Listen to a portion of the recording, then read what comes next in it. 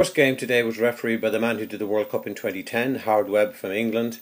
It was a fairly easy game. A couple of things I would just like to point out. He took a drink of water from one of the physios who came on the field to treat one of their players.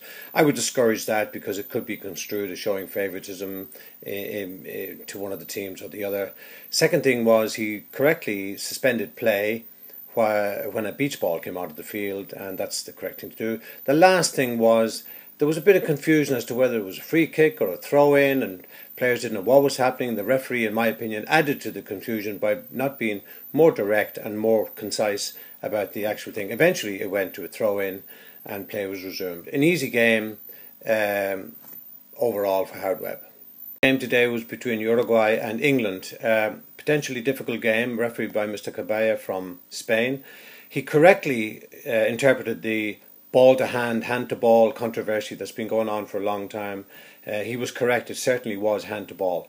The second issue was he definitely correctly booked Steven Gerrard of England for a tackle, for a foul, but allowed him to walk away when he was giving him the yellow card. Now I wish referees would refrain from doing that because it's the player showing contempt for the yellow card.